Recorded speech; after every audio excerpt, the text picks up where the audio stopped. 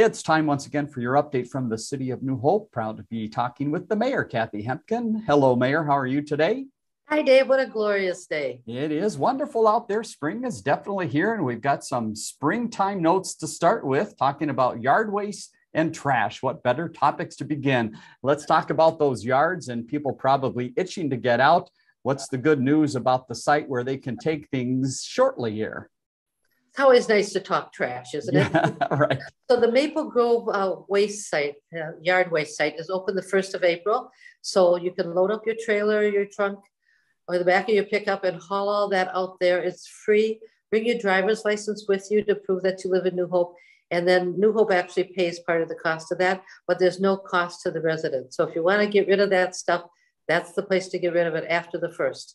Very good. And the website there in the bottom of the screen, mgyardwaste.com, to find out more about some of the rules there, what you can bring, can't bring, and the hours of operation. All right. Another big event for spring cleanup here is a bulky waste cleanup. Tell us a little bit more about this anticipated event. Oh, that is always anticipated. So this is that curbside pickup. You can put all your stuff on the curb. In fact, today, as we're recording this, I was driving back up through New Hope and they were out. They were picking stuff up. So it's happening. They were picking up. Well, they'll send you something in the mail so you know when your pickup date is. Okay. Or around that. So, but get that stuff out there. This is a good way to get rid of all that stuff. You've got a flyer on that shows what you can and can't throw away. They're limiting it because there was times when there would be a lot more stuff that really came from that house. Mm-hmm. So other people were bringing stuff in. So they're putting limits on what you can actually toss out. So look at the website or look at that flyer and see what you can toss out. Very good. And while we're on the topic of trash, just a couple of friendly reminders about some of those containers at our house. So there's quite a few now. What are some of the rules, regulations in New Hope to keep those in the right spot? So the garbage, the recycle, and the yard waste bins, 3 of them, all need to be kept in the garage or behind the garage. They can't be seen from the street, or they have to be screened in some way.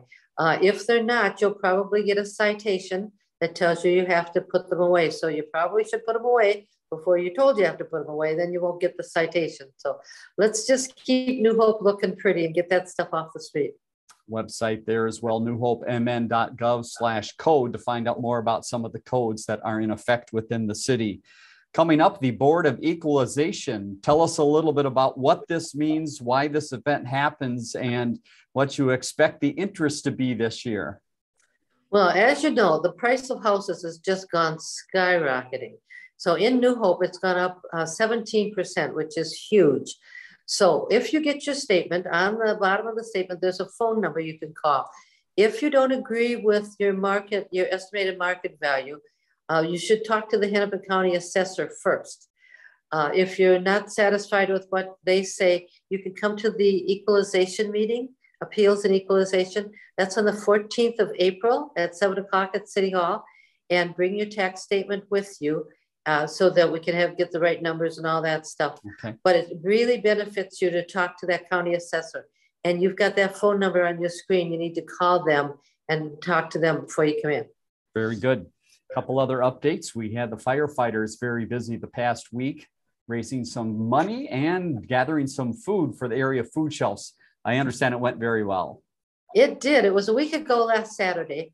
And so the firefighters and some extra help, along with their families, stood outside some of the grocery stores with their boots and collected money. They collected $4,770 and about 1,700 pounds of food. And that should do about 11,000 families. So 306 families can go in and get 3 days supply worth of food just from that one event with the firefighters. So thank you, West Metro firefighters, for that, and all the people that donated. Definitely. One other note to pass along in case people are interested in running for city council. That time is coming up. Once again, what are the dates to remember and how many seats will be up this year? So there'll be 2 seats up this year. You can file between May 17th and May 31st. It costs $5. You just go in and tell them you want to file for office. They have it so early because we have to have a primary if there's more than twice the number of seats. Okay. So that means if there's more than 4 people applying, then they have to have a primary to kind of gear it down a bit. So May 17th through the 31st is the time to file, and just go in and fill out the form and give them the $5, and you can run for public office. Let's move ahead to community development. A lot to talk about here. We've been following the work at Hy-Vee, and good news here. It sounds like the work is done and you can order all you want. Is that right? You can. That kiosk on the west side of Hy-Vee is finally open. So go online, you can order your groceries, and then they'll give you time, you zip over, they'll put them in your trunk, and off you go. It's really quite convenient. Move on to scattered site housing, a couple properties to update residents on. First is 46th and Aquila. What is the latest on that property? Well, that one's done. And so it's just gone onto MLS listing for $460,000. That's the most expensive scattered site house we've had thus far. Mm-hmm. It's just absolutely beautiful inside. The neighbors are thrilled to have it there.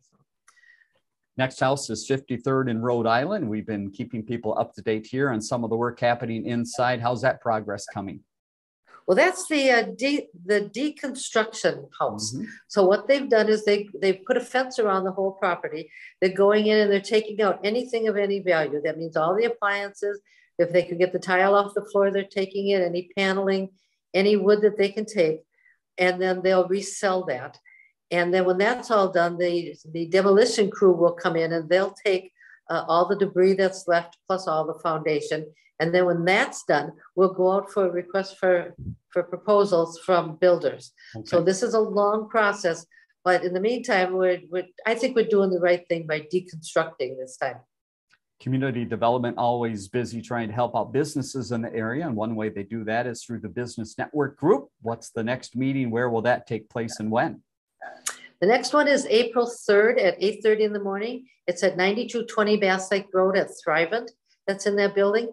And Fork and Flare, which is a local catering company, will do the food for that meeting. So there's always a lot of good information on that, if not good food too.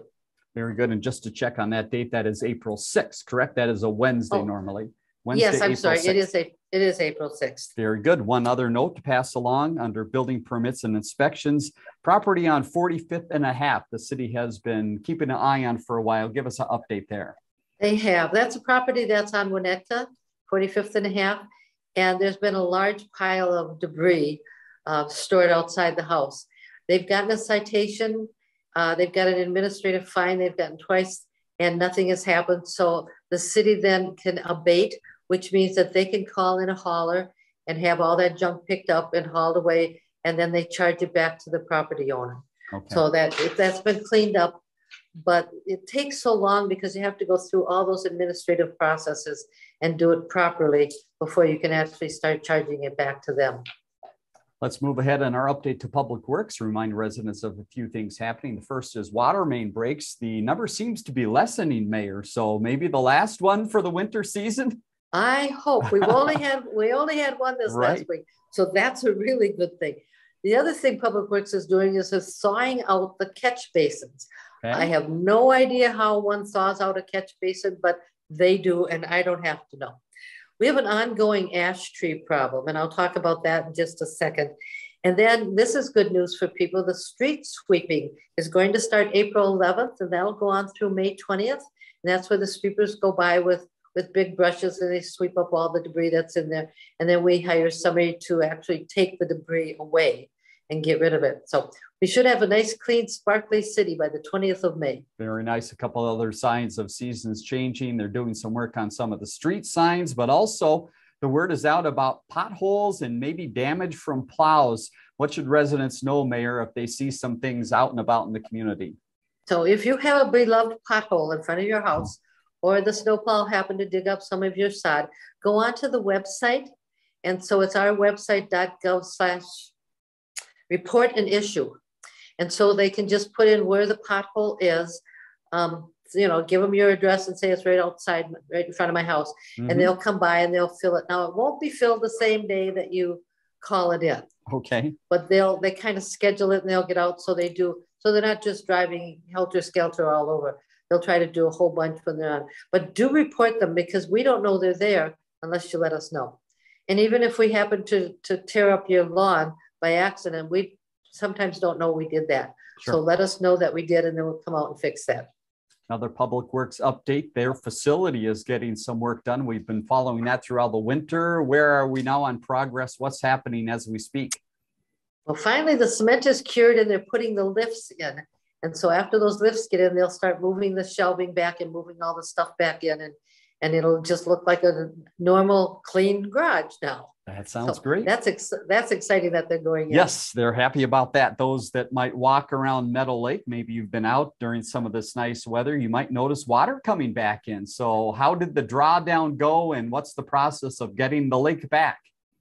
Well, we're not sure how the drawdown went. We'll know as the water starts filtering back in. But it should have been very successful because there were a few really, really cold days. And that's where we get rid of the weeds and the stuff that's growing in there. So it'll start filling back in now that the snow is pretty much melted and the rain. So they think about the end of April, early part of May, it should be back to its normal level. I can tell it's getting better because the geese are back. That's problem number 2. Yeah, yes. Sure fine. That will be coming up next. Let's talk a little bit back about forestry. You mentioned the emerald ash borer. What is the city seeing? What is the process that's happening right now in the city that residents should be aware of? Almost all of our ash trees have the borer.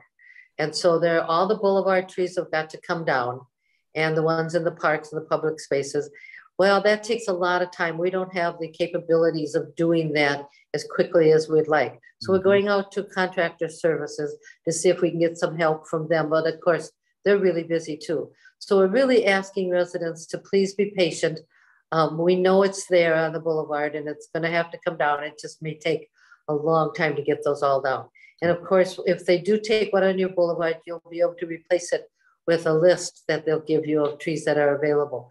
I don't know how much money has been set aside for that, but if you know you've got a tree that's coming down, you might want to call and get your name on that list to get a replacement. Very nice. Let's move ahead to Park and Rec. A lot of activity here, as you might guess, with the seasons changing. The first is, as we record this, we're just after spring break, and I understand those that like the arts were out in full force during spring break. What were they doing?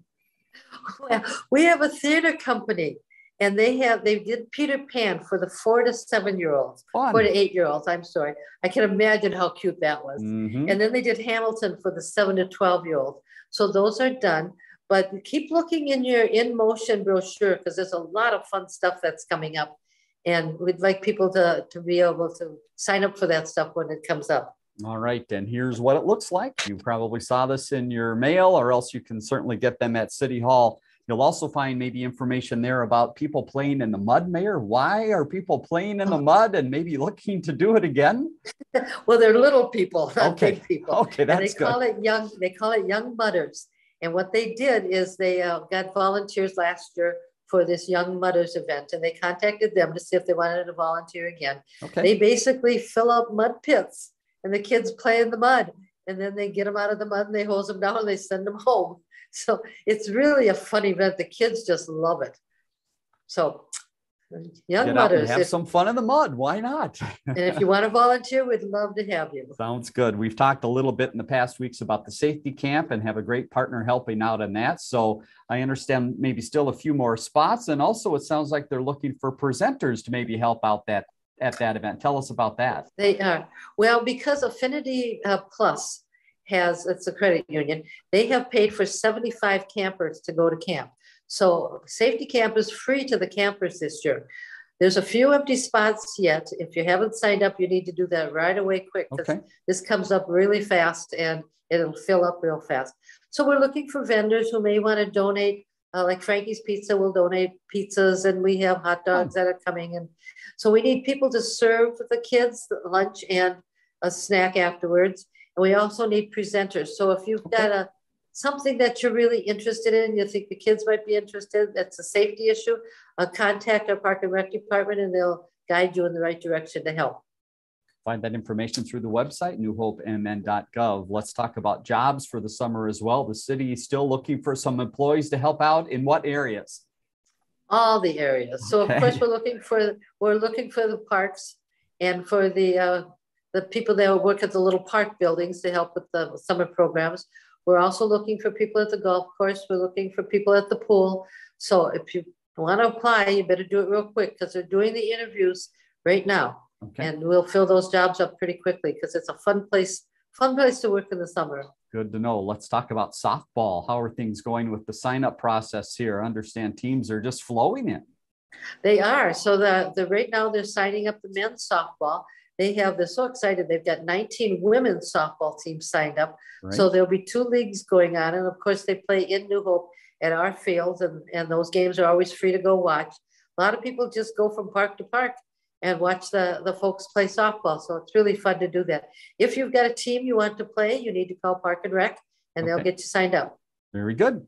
Let's talk about the golf course. Everyone that drives by on Bass Lake Road peeking over to see, is it open? Is it open? Not quite yet, but they're busy there. What are they doing behind the scenes? Not quite yet. So they're doing registration for leagues and for lessons. They're also renting out that back pavilion or that back patio now. So that'll fill up quick with graduations coming. They tell me that the 18th of April, they'll open up for league. They'll open sooner if it's possible. And what makes it possible is those greens have to dry out because they don't want people walking on them. They probably, or in the first early part, you won't be able to rent a cart. You'll probably have to walk because there's some low spots and they stay pretty wet. And of course, if you put the carts out there, they start really ruining the grass. So there's lots of busy noise going on over there. They're taking down trees and they're hauling stuff out and they're just trying, and they scooped up the manure. Okay. So that's gone. That's gone too. So very nice. They'll be opening pretty quickly now. The season is coming soon. And let's hop over to the ice arena. It sounds like things are wrapping up there for the season. And one great way was with the skating show last week. Was a big hit. Oh, it was a big hit. It was last week.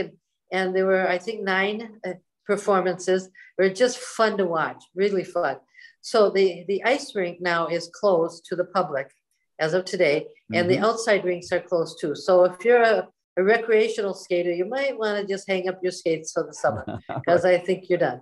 Yep. But the leagues are still playing. The men's league is playing, and there's an elite league that's still playing. And of course, pretty soon they'll open up the training part of it. Okay. They're going to take out the ice on the north rink. And if you've never seen that, that's really kind of fun to see. They'll start taking that out this week. And it takes a few days to get it out, and then they'll repair and repaint and get it all ready, change the dasher boards, and we'll be ready to go in the spring or the fall. All right. Some people may be a little sad that the skating season is done, but they're very happy that the swimming season is coming soon. We've got the phone number on the bottom of the screen to call for Park and Rec, 763-531-5151, or again, the city's website. Great place to go to find out a couple things related to the pool. Understand here we've got some jobs. We also have season passes. Give us the latest on the pool. We do. Well, the season passes are $60 if you buy them before the 3rd of June. After that, the price goes up. So you can call that phone number. You can do it online or you can do it over the phone. Of course, they'll take a credit card. The pool should be a big hit again this year like it was last year. And I think they're still looking for people. So if you're still interested in signing up to work, now's the time. All right. The city's website, again, place to find out all that information that we've covered today, newhopemn.gov. Mayor, thanks once again for your time, and we look forward to the update again next week. And the mayor will be in an undisclosed location. We're going to try to push technology here to see if we can get the mayor. So join us next week to find out more. Thanks, Mayor. Have a good day. Thanks, Dave. Bye-bye.